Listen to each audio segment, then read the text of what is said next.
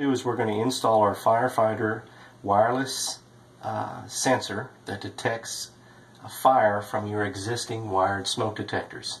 Now you'll notice here on the side, right next to my thumb, that is its ear. That's the listening device.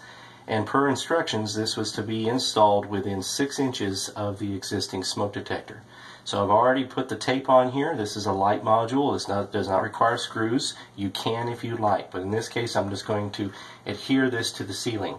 So within 6 inches, I make sure that my ear is toward the smoke detector.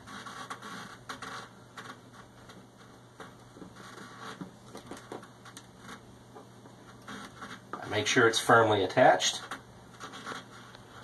Now to test this, all I have to do is press any one of my smoke detectors in the house to enter into a fire alarm test, and this device will hear it and set off the alarm system, thus sending us a fire signal. That's how you test and install the Encore FireFighter wireless fire sensor.